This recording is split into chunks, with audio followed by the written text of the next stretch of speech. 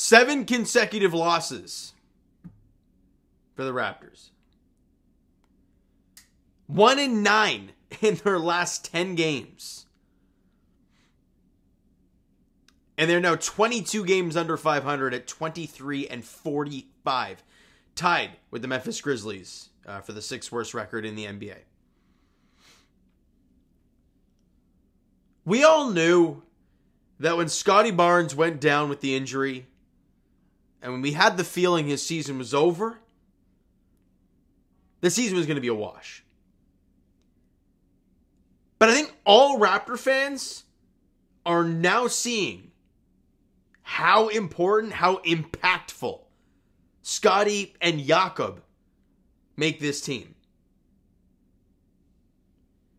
When we're running out of starting lineup right now, of Emmanuel Quickley, who struggled, right? 0 of 6 from 3, 4 of 15 from the field. It wasn't a great night for Q.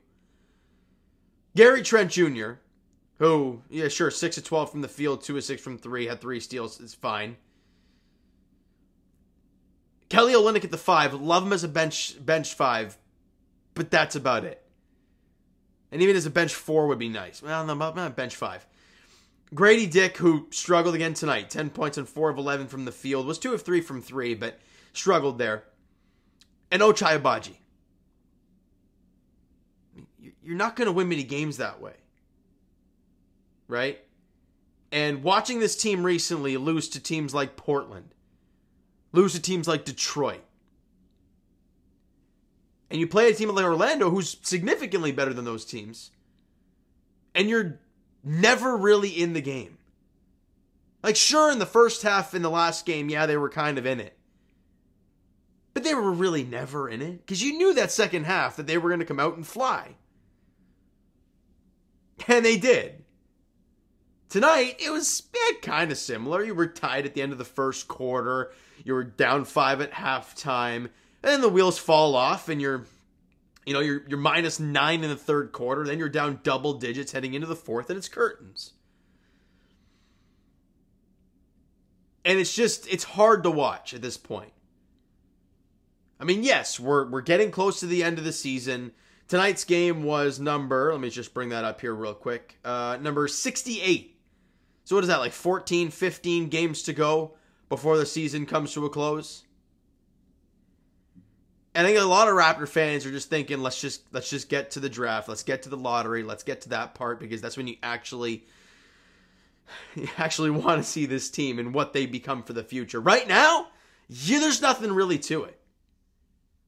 Like, you can say, other than Grady, and obviously Kelly because he's signed here, Emmanuel Quickley, and obviously, I don't know. I mean, Gary's probably going to be gone. War is a free agent. Bruce Brown could be traded in the offseason. And then we're getting down into the Jonte Porters, Jamias Ramsey's guys. Like, that's where we're at. You know RJ's going to be around. You know Scotty's going to be around. You know Jakob Poeltl's going to be around. So that's fine. But having none of those guys out there right now it's hard to watch because you're not really sure what to do. Do you cheer for the team because you want them to win, even though they're severely untalented when it comes to the teams that they are playing? I don't know. I mean, Jordan Nwora had a great game, so that's awesome for him. He'd be an interesting guy to maybe keep around. 18 points today and 7 of 9 shooting, 3 from the line, 1 of 3 from distance. Was actually a plus 10 while he was out there on the floor. But that is now back-to-back games for Grady Dick, where he, again, I think in the last game he was a minus 32. Tonight he was a minus 27. Him and IQ were the worst, minus 26 and minus 27. And those are the guys you really care about. Like, that's where this hurts. It stinks. But doesn't really mean anything in the right now. So, we move on to the next one because I got nothing else to say about this. And look at that. The Spurs beat the Brooklyn Nets today. It doesn't really do much for the Raptors because the Spurs still have 8 less wins than the Raptors. But whatever. On Wednesday, the Raptors host the Sacramento Kings at 7:30 at Scotiabank Arena. Hope for a good effort. I don't know. At this point, that's all I'm looking for. Give me a good effort. Hopefully Quickley and Grady have good nights. about all I got for you. All right, so you know what, guys? That's going to do it for this one. If you enjoyed the video and not this game today, hit that like button. I do appreciate it. Hit the subscribe button if you guys not already. Comment down below. Thoughts on the video. Thoughts on this crap fest of a game. Go nuts.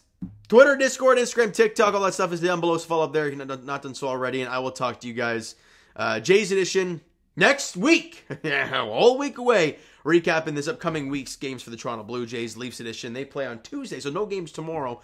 Tuesday, the Leafs are in Philly taking on the Flyers. I believe. Hold on, let me check that. I think it's a 7 o'clock puck drop. Yep, in Philly taking on the Flyers there. And as for the Raptors, they'll be on the court on Wednesday, hosting Sacramento. 7:30 tip-off there. Thank you so much for listening and watching. I hope you enjoyed the video. And the game being over, I'll talk to you guys then.